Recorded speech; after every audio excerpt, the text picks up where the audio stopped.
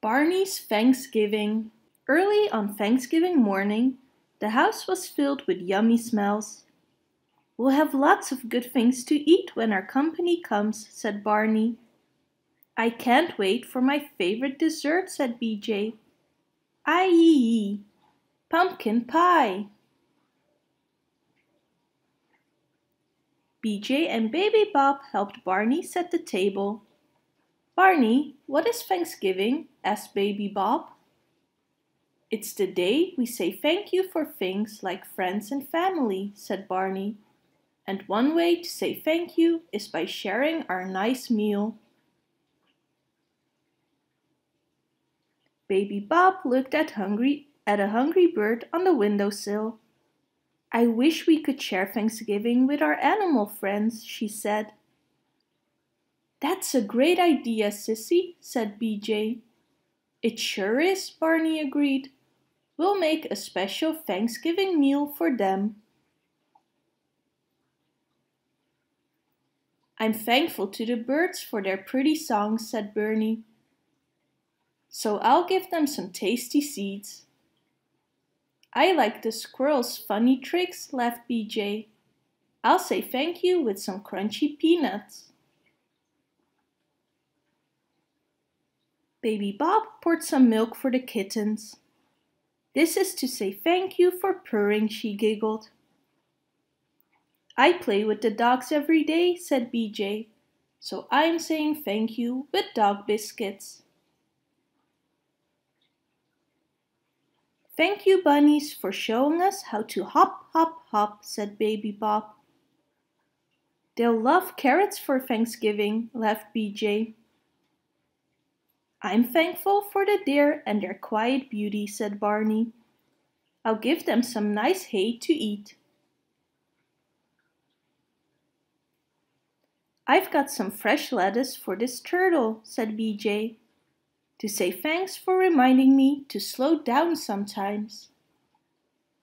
"And the fuzzy caterpillars remind me to dress warmly," said Baby Bob. "I'm saying thank you with some nice flower petals."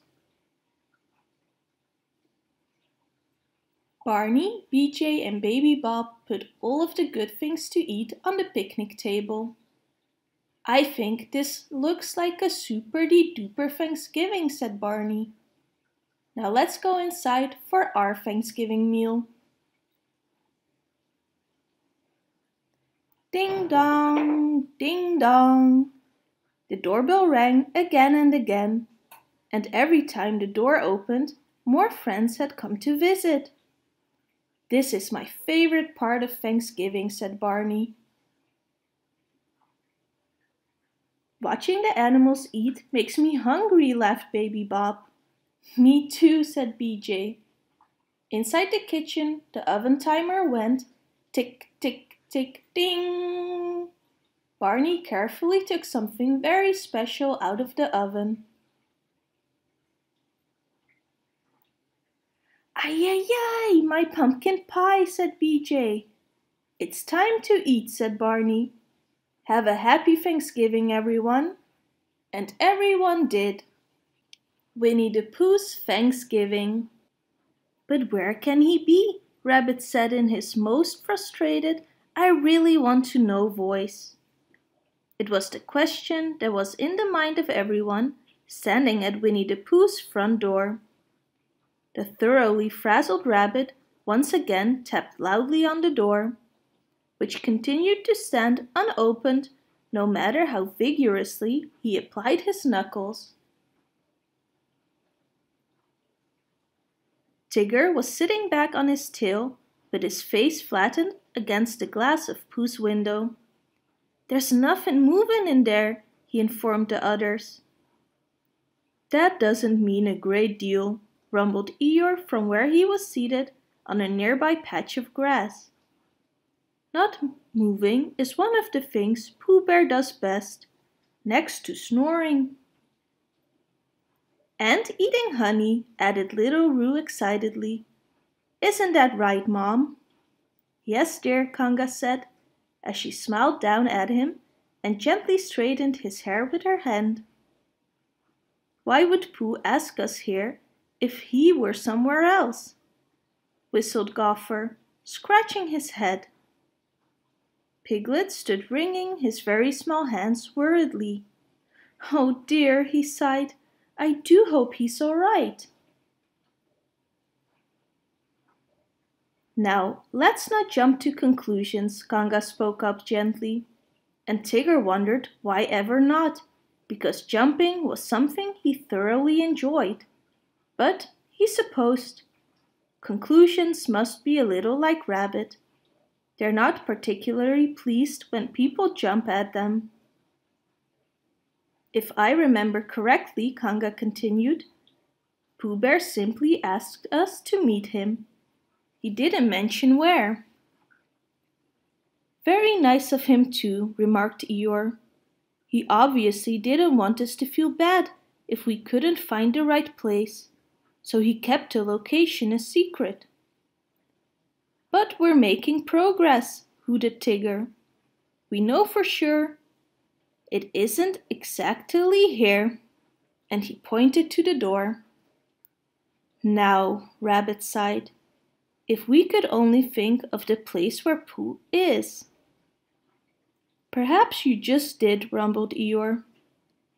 Pooh was certainly thinking about something when he called us together. And Pooh Boy always does his best head work, continued Tigger. In his very own thoughtful spot, finished Piglet. And that is exactly where they found Winnie the Pooh, high atop the grassy knoll. With its spectacular view of the 100-acre wood and the beautiful blue sky hanging high above it, where Pooh loved to sit and think. It was the sitting in such a special place that was important. After all, not the thinking. Therefore, it was no surprise at all when Pooh was found up there doing precisely that, sitting and looking thoughtful. And there was no doubt as to what Pooh was being thoughtful about. It was all spread out on a blanket before him. Pooh's pantry must have been completely emptied, because everything sweet and tasty had been toted from his house to the grassy knoll and arranged to look its most delicious. I'm so very glad you've come, said Winnie the Pooh happily. I don't think this food could have waited much longer. And neither could I, he added with a smile. Then let's not waste a moment more, announced Rabbit, and they all sat down to eat. I'm very glad to see you at last, said Pooh. I hope I haven't brought too much to eat. No such thing as too many eats when eating is the name of the game, chuckled Tigger, as he happily rubbed his paws together. Is eating the only reason you called us together, Pooh Bear? Asked Owl. Called you together where? Responded Pooh, tucking his tongue carefully into the corner of his mouth as he pulled the stopper on a fresh cork of honey. Because, as everyone knows, a stopper cannot be properly pulled if a tongue is not tactfully tucked. Why call this here, Pooh? Squeaked Roo. Did I do that? Said Pooh, so surprised by the idea that he waited an extra second or two before pouring an extra large dollop of honey into his mouth. You certainly did, answered Gopher. And what we want to know is why you did it. Not that it wasn't an excellent idea, Pooh dear, Kanga added gently. Well, murmured Pooh, in a thoughtful sort of voice, as he gently tugged on an ear with his honey smeared paw. It must have begun this morning when I sat down for breakfast. Pooh explained how he was suddenly very much aware of how special a breakfast could be, because like so very many things, sunsets and birthdays, surprises and nap time, hugs and extra dessert, a breakfast was more than just today. It wasn't always there when a bear needed it, sort of thing. You mean you were grateful, Pooh? Asked Piglet in a very quiet voice when his friend had finished. Why, yes, Piglet, smiled Pooh. That's it exactly. And it was such a wonderful thank you very much feeling, and so very, very large, that I knew it was something I had to share with those I'm most grateful for. And what sort of those do you mean, Pooh? Wondered Owl. Why, you all, of course, exclaimed Pooh. My very best and dearest friends. Well, sniffed Rabbit, I am certainly grateful that you thought of it. And what are you grateful for, Piglet? Pooh inquired politely as he put his arm around his friend's very small shoulders. Well, began Piglet nervously, and then continued in a rush. For a very small animal, I have a great deal to be thankful for. And having a lot to be grateful for is, when you come right down to it, a lot to be grateful for. Piglet finished quite out of breath. When the question of gratitude was put to Rabbit, he explained that what he was primarily thankful for, besides his many very good friends of course, was that a seed had the extremely good sense to sprout when he planted it in his garden. I'm grateful that the ground looks as good from underneath as it does from on top, whispered Gopher. Yes, sir! Tigger expressed his gratitude that downing through the air was just as splendorous as upping. The item for which I am indeed most thankful, announced Owl in his most dignified voice, is that I always remember in the nick of time to land on my feet and not on my face. I'm grateful just for the chance to be grateful, rumbled Eeyore. If that's all right with everyone, that is. Everyone agreed that it was, indeed, quite all right with them. Conga and Little Roo said they were grateful for each other at exactly the same time. And at that very moment, Christopher Robin arrived, quite out of breath, and said, I'm terribly sorry to be so late, Pooh Bear. What exactly are we all doing up here? We're having a feast and telling each other what we are grateful for, said Pooh. Then Pooh surveyed the blanket and realized that there wasn't a single smackerel of anything left to eat. You missed the feast part, I'm afraid, he told Christopher Robin sadly.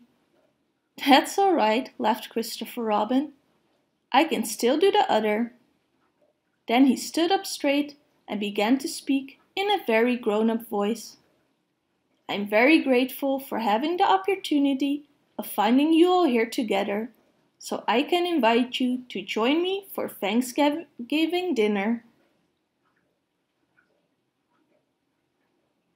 Thanksgiving dinner? Exclaimed everyone all at once. What's that? Well, you already know the most important part, laughed Christopher Robin. It's a special time when all the things we're grateful for throughout the year have their very own day to celebrate with us. What a nice idea, said Pooh with a satisfied smile. I'd like to thank whoever thought of it. You thought of it all by your lonesome, Buddy Bear, shouted Tigger as he slapped Pooh happily on the back. Huh, said Pooh with a grin. The dinner part did sound familiar. And you did mention dinner? Pooh asked carefully. all you can eat, and more, Christopher Robin assured him. Isn't it wonderful, said Pooh, as he rubbed his tummy, that Thanksgiving dinner is something we're all warmed up for? Everyone agreed that it was, indeed, quite wonderful. Another thing, said Pooh quietly, to be so very grateful for. Spot's Thanksgiving. Dad, I'm making a pumpkin pie for Thanksgiving. You can have my best pumpkin. You're a good pie maker, Spot. Yummy. Mom, Dad, Grandpa and Grandma are here. I've made a pumpkin pie. We love pumpkin pie. This is for you, Spot. I hope it fits. Here comes the best pumpkin pie ever made. Great hat. What a lovely dinner. Happy Thanksgiving, everyone. Thanksgiving. It was the Saturday before Thanksgiving. There was lots to do, because Grandma and Grandpa were coming over for Thanksgiving. Andrew, Abigail, and Elizabeth were excited when the family sat down for breakfast. Holidays are a lot more fun when we all help prepare for them, said Mother. There are things we need to think about and things we need to do. Right, said Dad. So let's make plans now.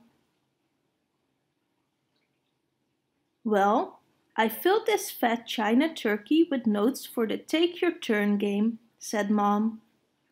I thought each of you could draw 3 notes from it. And, said Dad, you have between now and Thursday to do these 3 things. Sounds like fun, said Andrew. Can I go first? Sure, everyone said. Andrew reached into the jar. Make Thanksgiving placemats, he read. Not too bad. Next he drew, vacuum the house. Still not too bad, he said. Andrew's third note said, read the story of Thanksgiving and tell it to someone. Yes, he shouted. No dusting. Elizabeth drew, play, pin the tail feathers on the turkey with 2 other people. Next she read, make apple turkeys. Her last job was dust the house. Ha, said Andrew.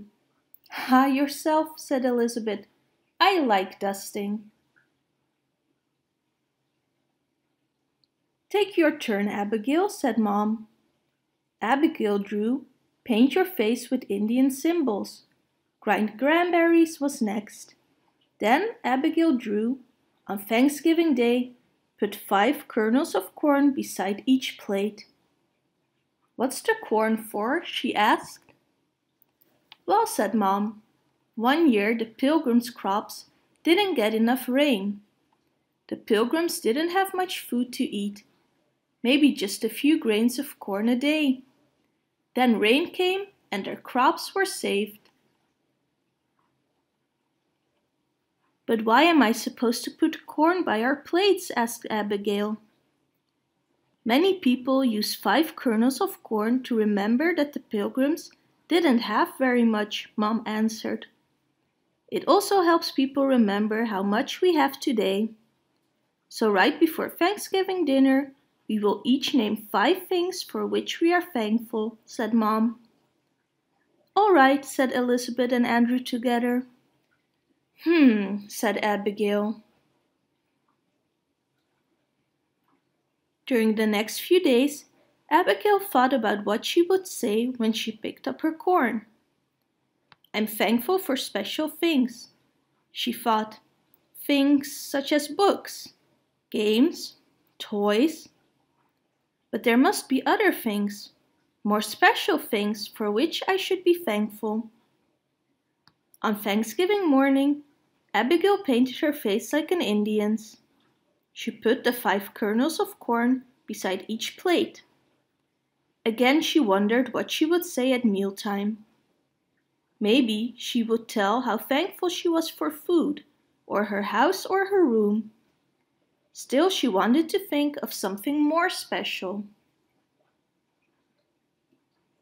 She found Elizabeth making turkeys out of apples and raisins. "What are you going to be thankful for?" Abigail asked her. "Raisins for one thing," said Elizabeth, popping one in her mouth. "Want one?" "Okay," said Abigail. "Now let's go ask Andrew what he's going to be thankful for." But Andrew was reading the story of First Thanksgiving. "Did you know the Pilgrims came to America on a ship called the Mayflower?" he asked. "And the Indians, who lived here first, helped them get settled?" Andrew showed them some pictures. The Pilgrims invited the Indians to a feast to help celebrate their first harvest. That was the first Thanksgiving. "Time for cranberries," called Mom. "I need my best grinder." Abigail ran to the kitchen. The cranberries popped as she cranked the grinder. "Hello," shouted a voice. Abigail jumped. Grandpa and Grandma had arrived. Pie," said Andrew, helping Grandma set them down. "Pumpkin, just as you all love," said Grandma. "And a Thanksgiving Day hug, one for each of you," said Grandpa. Soon it was time for dinner. Everyone gathered around the table. Suddenly Abigail remembered the corn by her plate. She still wasn't sure what 5 things she was going to say. Grandpa picked his 5 kernels. "I'm thankful for peace, for freedom, for health, for the beautiful day, and for all this food," he said. Abigail stared at her corn. She hardly heard the others speak. What should she say? "Abigail," said Mom softly, "what are you thankful for?" It was her turn. Abigail looked up at Mom and Dad and at Grandma. They were smiling at her. She looked at Grandpa and Andrew and Elizabeth. They smiled too. And at last Abigail knew what she was going to say. One by one, she picked up her pieces of corn. "Number 1, she said, "I'm thankful for my parents. Number 2, I'm thankful for my grandparents. Number 3, I'm thankful for you, Andrew. Number 4, I'm thankful for you, Elizabeth. And number 5, or last of all, I'm thankful for this home where all of us love one another. Yes, I'm very thankful on this Thanksgiving Day." "Beautiful," said Mom. "And now please pass the turkey." The Thanksgiving Monster. On Thanksgiving Day, a monster crept into Kermit's house and stole Thanksgiving dinner. Soon the guests began to arrive. "Thanksgiving ruined," said the monster. But Thanksgiving wasn't ruined. Instead, Kermit said, "I am thankful that each one of you came to my party." Then Miss Piggy stood up and said,